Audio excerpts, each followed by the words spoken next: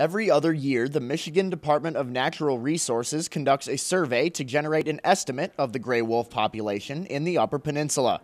They can track the wolves by collaring them and giving them the chance to track an individual wolf or its pack using radio signals or GPS. Today, we tracked wolves the hard way.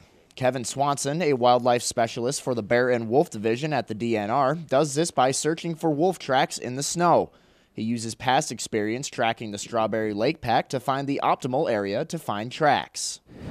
We were lucky to find wolves right away this morning. The conditions weren't perfect because it was a bit windy, but we found a minimum of 4 wolves that were traveling a woods road north of Gwinn, and we followed those for quite a distance.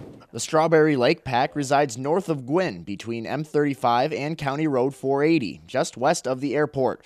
The timing is one of the most important factors. It's best to go after a snowfall to find fresh tracks. With the wind and constant snow the UP has been getting lately, those tracks could have been covered in a matter of hours. The Strawberry Lake Pack seemed to know we were coming, leaving a path about a mile long down a road.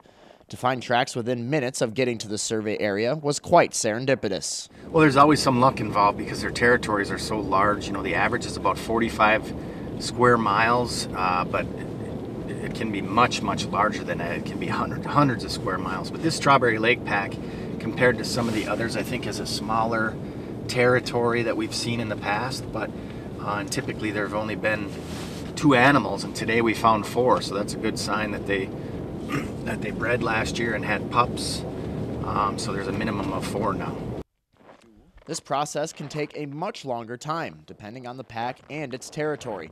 We tried to cut over to the west, as that was where the tracks headed, but we were unable to locate any more fresh prints.